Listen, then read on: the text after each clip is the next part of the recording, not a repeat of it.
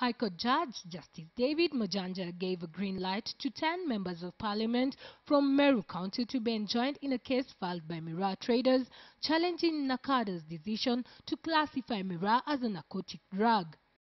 NACADA has since clarified that it has not classified Miraa as a banned substance, but said it has generally raised its concern over its consumptions and side effects. The traders claim they depend on Miraa farming and trade for their livelihood.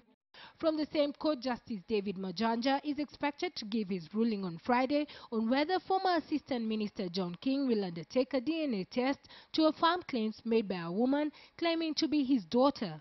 Ruby Karemi wants to be recognized as one of King's children, claiming that she has a right to know her biological father. However, King objected to the request to paternity test, claiming that Ruby had not shown enough evidence to show that he had a relationship with Ruby's mother, Janet Ekumbo.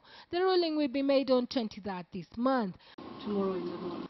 Finally, city lawyer Kathy Kilonzo told the court through her lawyers that she had not yet received some crucial statements from IEBC in spite of a consent they had entered between the two parties. Some of the statements she had requested for are occurrence book statements made by the Langata returning officer on the loss of the Langata voter registration book.